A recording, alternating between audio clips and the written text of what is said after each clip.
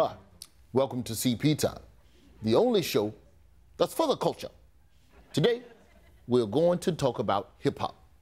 And I mean real hip-hop. Not this new school trap mumble rap where you can't even understand what they're saying. Hubbada, hubbada, Vicodin, hubbada, Percocet, hubbada, hubbada. That's not lyrics. That's the sound Fred Flintstone's feet make when he's driving off. His feet just joined the Migos. No, today we're going to talk about old school hip-hop. Legends like DJ Kool Herc, Grandmaster Flash, Run-DMC, and of course, my short-lived group, Regular Roy and the Trapezoids. We broke up right after we took that picture.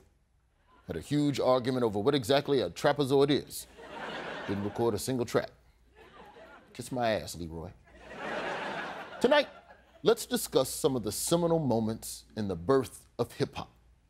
Starting with the 40th anniversary of Rapper's Delight, the first commercially successful rap song. Rapper's Delight got everyone rapping. In fact, thanks to Rapper's Delight, hip-hop went so mainstream, it even led to stuff like this. And every rapping cat I know drinks Miller Lite. Ain't that so? Thankfully, hip-hop survived that commercial. But barely. Now, Rapper's Delight might be the reason rap went commercial, but what gave hip-hop its flavor was indubitably the sound of the record scratch. And a lot of people don't know this, but the record scratch was actually invented by accident. A young DJ by the name of Grand Wizard Theodore was practicing in his room when his mother came in and he stopped the record with his hand, which led to this. That's right. That sound was accidentally created by a young black man trying to avoid an ass whooping. And now, it's the signature of hip-hop. It's also the sound of when some shit done gone wrong. The condom had a hole in it. What do you mean that wasn't beef? You may be a dentist, but that ain't my mouth.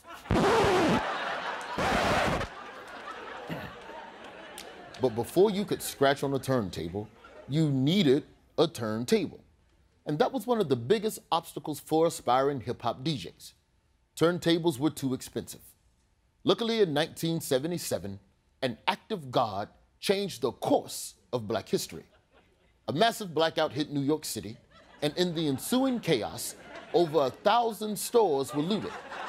Now, I'm not going to be the one to say that black people had anything to do with it. But let's just say that the next day, there were a bunch of brand new DJs in New York City. A coincidence indeed. Now, before you judge those people who looted on that fateful day, remember that looting can lead to some beneficial side effects. Black people looted, and now we have hip-hop. White people looted, and now we have museums. Because you know damn well those mummies didn't just walk themselves into that museum. Now, that historic night in '77, my Uncle Bebo also took part in the looting. But because of the darkness, he couldn't identify what he was taking. He thought he stole 2 turntables. Turns out it was 2 Lazy Susans. He never did become a DJ, but he could pass the hell out of some ketchup. Well, that's all the time we have for today. But before we go, I want to make peace with the trapezoids. Leroy, if you're watching this tonight, I'm sorry that I said a trapezoid is just a square with an attitude. Also, I'm sorry for having sex with your wife. Well, this has been CP Time. And remember, before the culture, Leroy, kiss my son for me. Tell him I'll see you in a couple years.